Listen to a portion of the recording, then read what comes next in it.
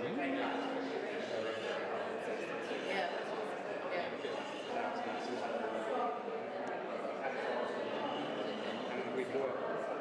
a designer, I use a drawing board quite a lot still, actually, because it's nice to see things in scale straight away. And I discovered the motion of the drawing board was a very beautiful and wonderful way to hold the position of something exactly wherever you let go.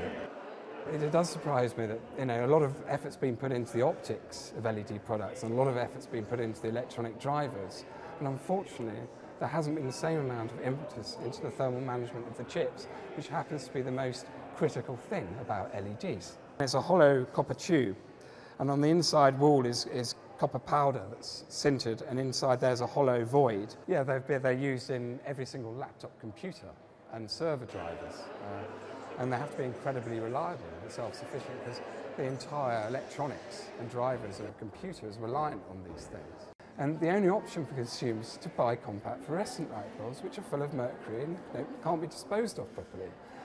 So it's sad for me to see that a disposable LED light bulb has come on the market with only 35,000 hours life. It's falling into the same trap, and that's why we've worked so hard with this product to offer something that lasts for life.